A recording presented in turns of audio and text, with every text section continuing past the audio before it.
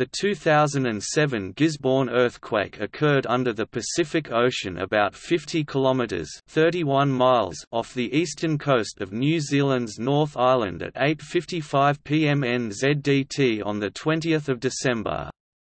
The tremor had a moment magnitude of 6.7 and maximum Mercalli intensity of 8 severe, and affected the city of Gisborne, but was felt widely across the country from Auckland in the north to Dunedin in the south.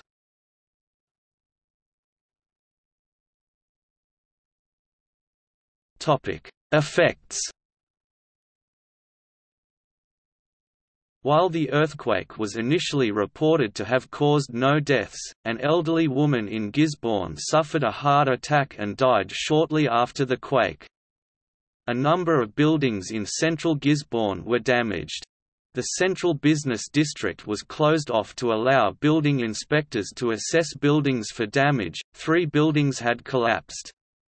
There were blackouts immediately after the earthquake hit. The town clock stopped at 8:55 p.m. As of 14 January 2008, the Earthquake Commission had received over 3,100 insurance claims amounting to $16 million.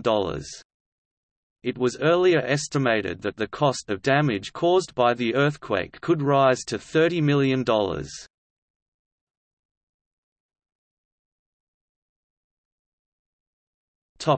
See also: